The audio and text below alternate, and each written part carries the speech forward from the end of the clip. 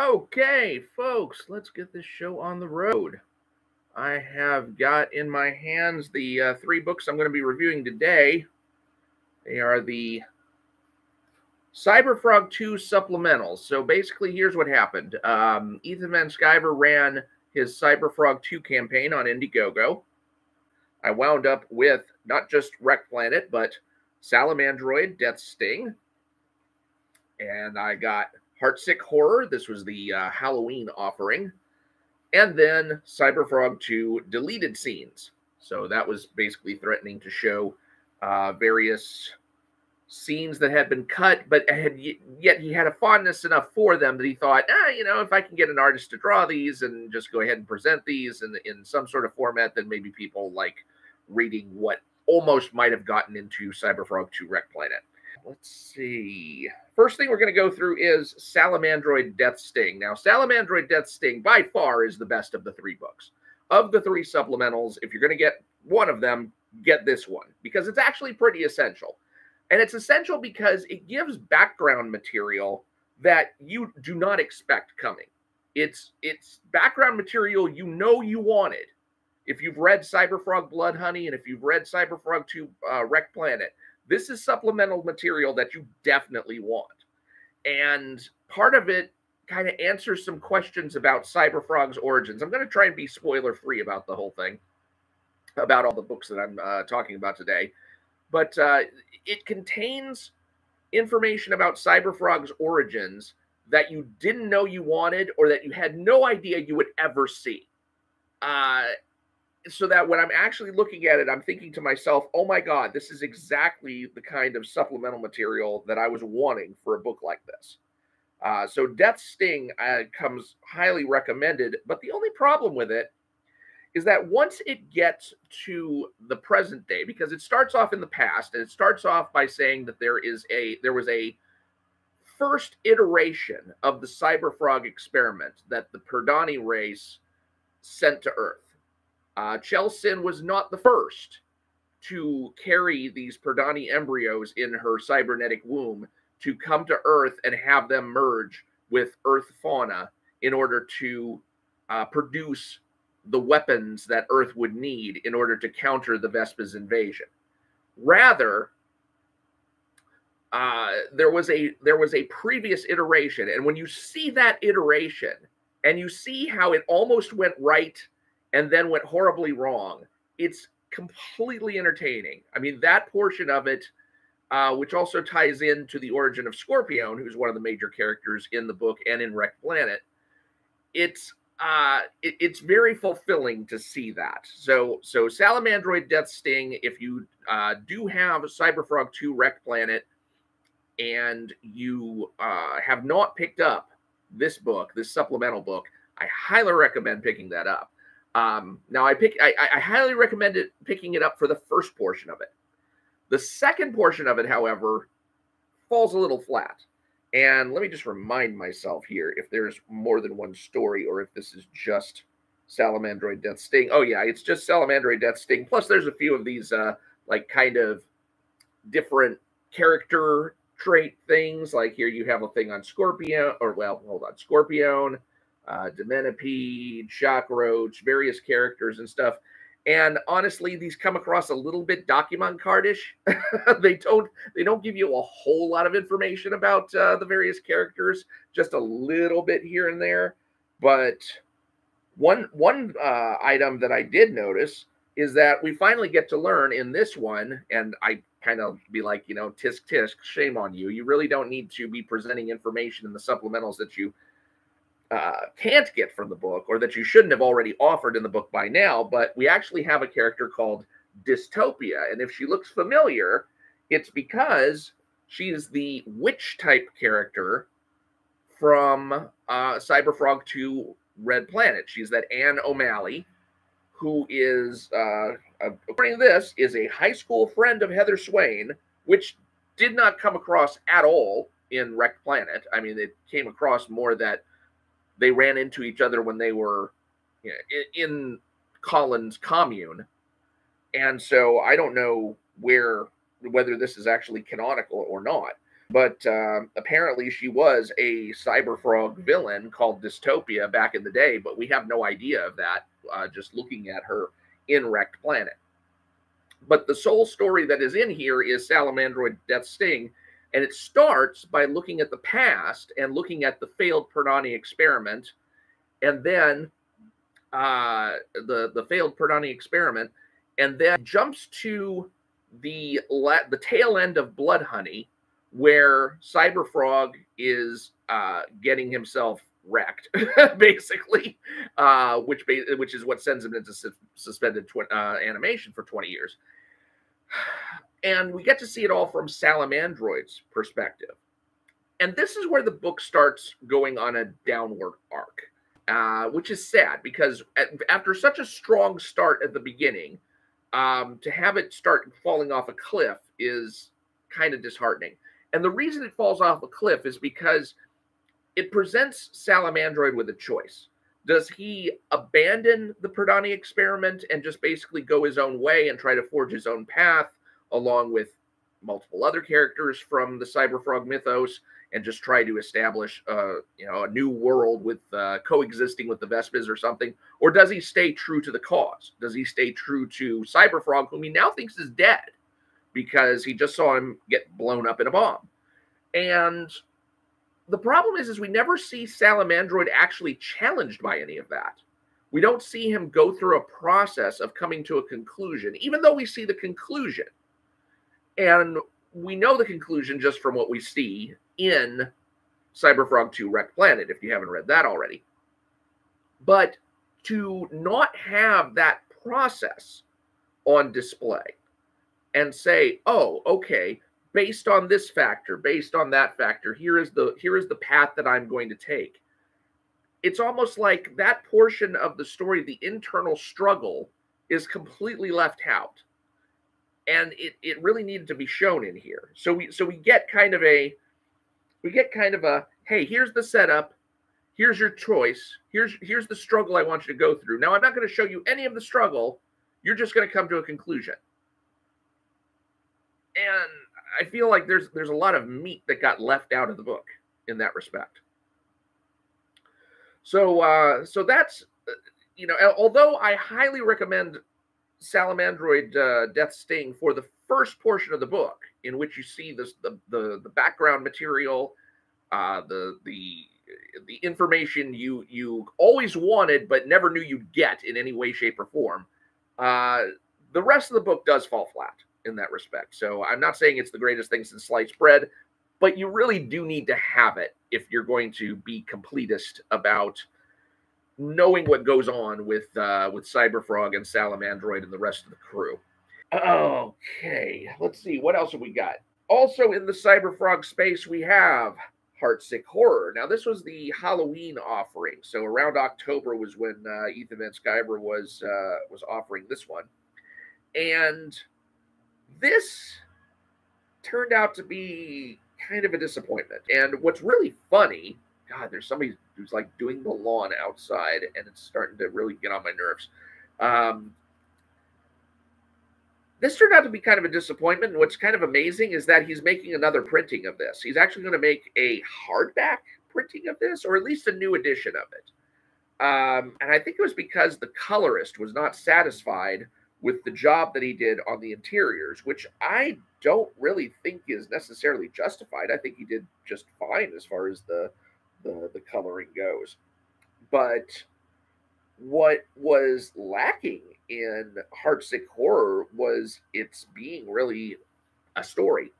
And it's because combined with Death Sting and how Death Sting wound up being kind of just a, starting out really good and then just kind of plopping at the end, and how this one never really takes off.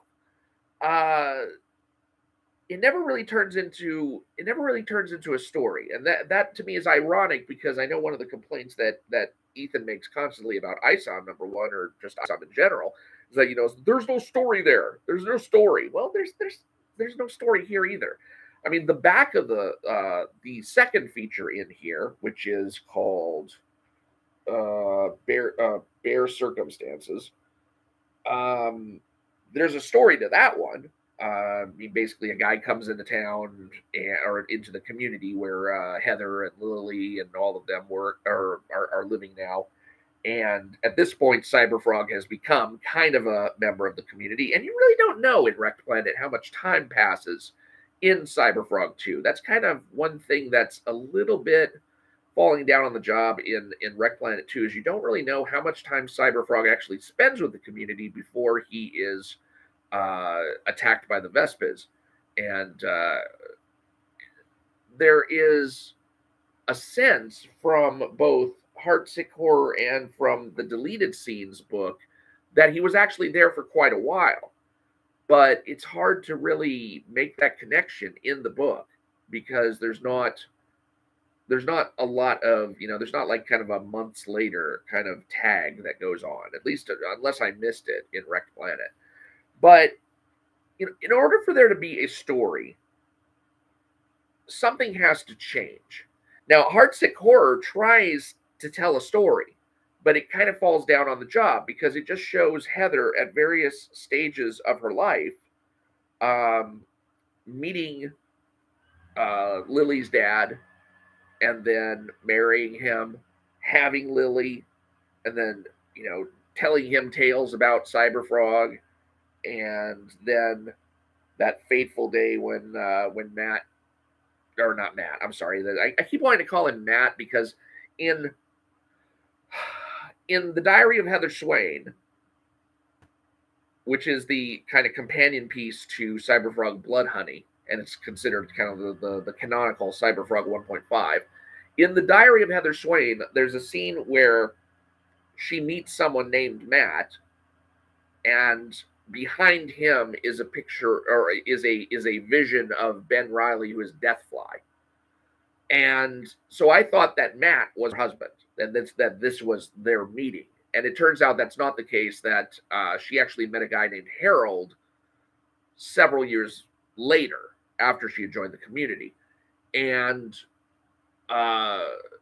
so I get confused whenever I'm trying to think of her husband, because Deathfly obviously makes quite a showing in this book, but it's all really, as I know people on Ethan's live stream have already revealed, it's all really mostly going on inside Heather's head, that Deathfly is the representation of her feelings of abandonment and loneliness.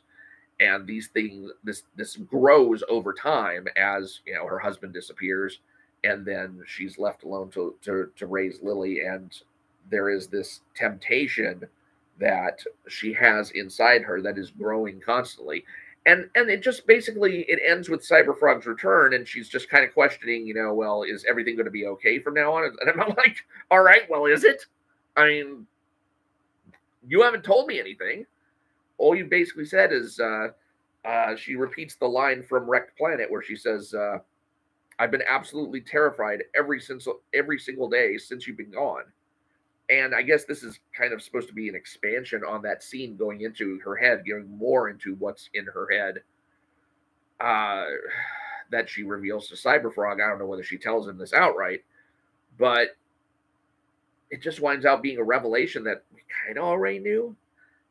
I mean, we learn a little bit about her husband, and then there's also kind of echoes of what was perhaps Ethan's first marriage in HEARTSICK Horror, where she's talking to Harold and saying, did we just kind of happen to each other, and we weren't really in love, or I don't know, maybe that's something that reflects. A lot of people write from their experience, and so I'm just kind of hypothesizing that, really. So I really wasn't impressed with HEARTSICK Horror. I mean, graphically, it's a beautiful book, but story-wise, there's no there. And I felt kind of like, okay, why did I even pick this up? Because you don't show any kind of character development. You just show the events of the person's life, which we kind of could have already assumed for ourselves. And the other story that's in here, Bare Circumstances, it's such a thin story that, you pick up this stranger in the woods, and then suddenly things start going wrong in the community. Could the stranger be to blame? Gee, you think? I mean, since everything points to him, it's not really much of a mystery. And the idea that I feel like there is a theme of, you know, how does a society that's supposed to be survivalist deal with the problem of free riders, but it's handled so loosely that it isn't handled in any really satisfying way. So this book, I don't know. I mean, he's doing a campaign now to basically fund the race car stuff, or that campaign I think has already funded the race car stuff that was done with Camelot so far. But it's going to contain this. The new campaign that is up is going to contain this. It's going to be recolored, remastered. Although I think the coloring was adequate myself. And it's going to contain this, and it's going to contain some art, and it's going to contain a story from the last of the Cyberfrog supplementals, which is the Cyberfrog 2 deleted scenes. And the story that is going to be reprinted in there is called Numb, and it too is not much of a story. It basically shows Cyberfrog asleep, and then he reveals that, you know, he's horribly angry at having, you know, at the Vispas having taken the world from him, and so he goes out to hunt something, you know, anything, something to take his mind off the fact that he's disconnected from Chelsea. He feels disconnected from the world now.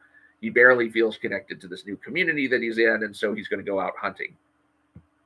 And that's it. So what were we supposed to gain from that? I mean, it is a deleted scene, so it wasn't something that actually made it into the book, but why are you showing us this to begin with? I mean, there is a very real sense to this deleted scenes book that we're getting shown a little bit too much about how the sausage is made. The first book about Merchantville, or the first story about Merchantville, is, I just can't fathom why it is he even sought to include this, because what gets left out is just kind of so banal. The next story, which has to do with, because there's 3 stories in here. Numb was the last story. Then you had Merchantville, which was the first story. And then you have a middle story. And the middle story is actually not bad, because what you have is Cyberfrog playing soccer with the kids in the community. And it shows him becoming steadily more accepted as his, you know, fun personality rubs off on them. So I didn't have so much of a problem with that. In fact, that was a deleted scene that was that was good enough that it probably actually could have been included in the book if it was just a little bit more seamlessly interwoven with it. I mean, the way that it plays out in this particular story it's more standalone.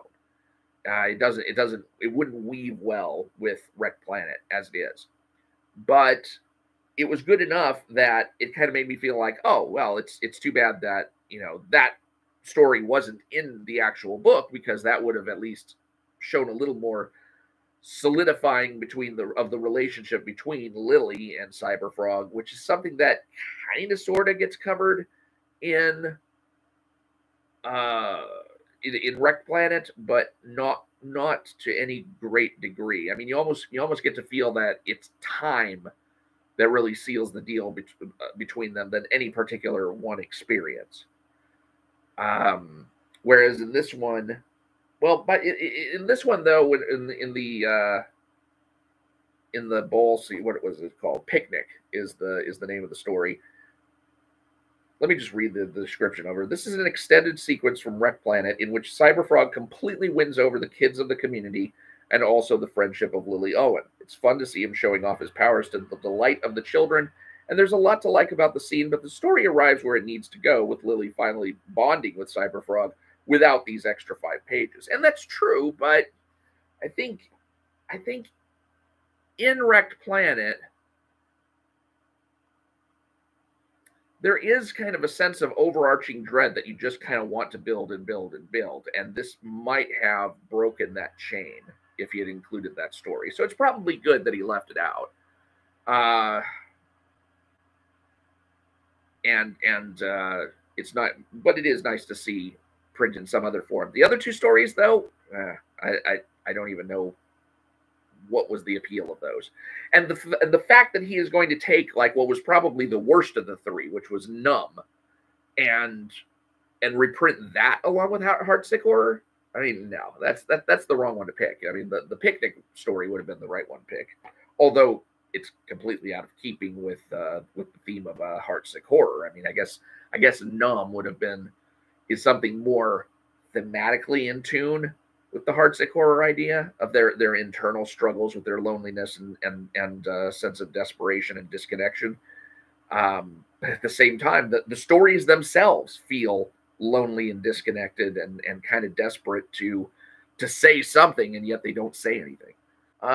Big Robot News today. EBS does have a really good colorist. Yeah, I mean, he does a good job. The only time in Salamandroid Death Sting that I do have a little bit of a problem with the colors is when Salamandroid lets go with his purple fire, and like I'm looking at this particular page, and he's just letting go completely, and I'm looking around and I'm like, I can't tell anything at this point. In fact, I couldn't even tell because he's got like the letters covering up the separation line between the two dialogue balloons. I couldn't tell that this was like two different panels. So this was an area where it would have been nice to see a little bit more color separation in some way, shape, or form, but I'm not sure if that's, yeah, he's even got, even at the bottom, you know, the line of separation is partially obscured by the lettering. And I'm like, damn, you know, it all just looks like one big smush of purple. But otherwise, the colors are good. So basically, let me just wrap up by saying that if you have bought Cyberfrog 2, REKT Planet, and you have not bought any of the supplementals, here's what I will say. Salamandroid Death Sting, absolutely essential. You should pick this up. The other two books, Heartsick Horror and Deleted Scenes, you can give them a pass. I mean, these are not, there's nothing in those books that is really essential to understanding the story of what goes on behind REKT Planet, and what you find in there is kind of underwhelming. Even though it's visually appealing in the case of the Heartsick Horror sequence, because you do get a lot of like single page spreads that are like, I think it was, what was it? Was Kelsey Shannon the one who did this one, or was this? No, this was E.J. Morgus. Art by E.J. Morgus. And I got to tell you, it is really impressive when you realize that there are two people on the planet who are capable of putting out detailed artwork, the likes of which Ethan Van Sciver is known for producing. So, you know, hats off to this guy. I mean, I don't know if he's got any like books of his own that he's producing, but that's a hell of a talent right there to be able to pull that kind of stuff off. All right, so that's the basic verdict. Salamandroid Death Sting, definitely pick that up. The other two, take them or leave them.